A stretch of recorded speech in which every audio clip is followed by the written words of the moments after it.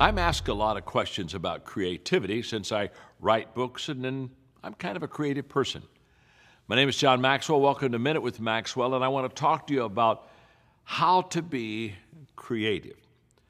Now, what's interesting is I'm creative in communication, in writing, and in speaking. My wife is not at all creative in those areas, but she's an artist. She's a painter. She's very creative in the arts area. So when I talk about creativity, obviously there are different lanes of creativity, and the one that I'm going to talk about is the one I know. It's the world that I live in. But when people say, John, what's the key to creativity? I think my answer always surprises them. See, I think they're looking for answers like, well, it's the ability to see things others can't see, the ability to do things that others can't do. I think they're looking for something a little ethereal and a little bit high. And to be honest with you, I don't think that's the main characteristic of a creative person at all. I think the main characteristic of a creative person is very simple. They believe that there's always an answer. And it's that causes them to create.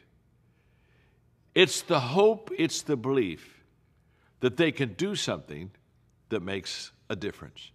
You see, if I don't think there's an answer, there's not going to be much creativity to me.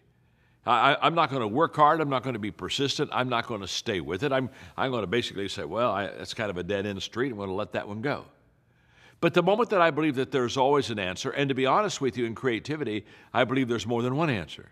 So there's not always a way, there's usually several ways for me to accomplish what I want to. And the moment that I believe that, what does that do?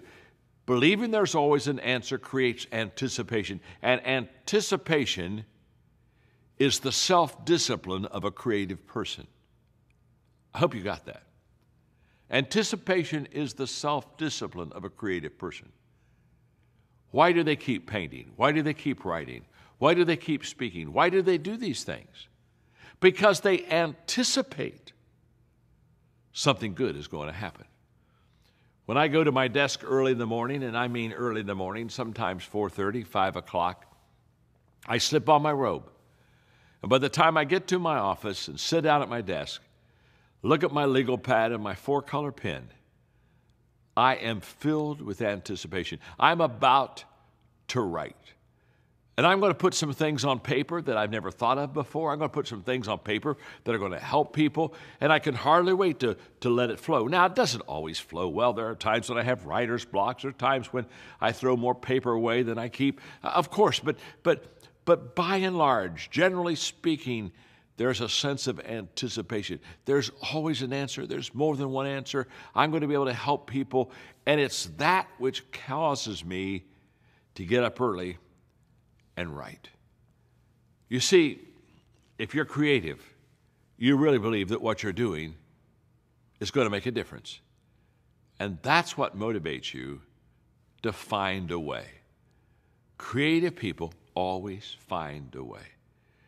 They never get stuck because they never assume that's where they should be.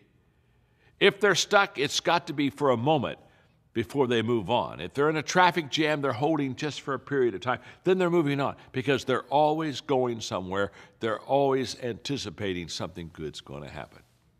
So you want to be creative? 2 things. Find your strength. You can only be creative and intuitive in the area of your strengths, not your weaknesses. And number 2, create a sense of anticipation that what you do is going to make a difference. When you do those 2 things, guess what? They'll be asking you questions like they do me about creativity.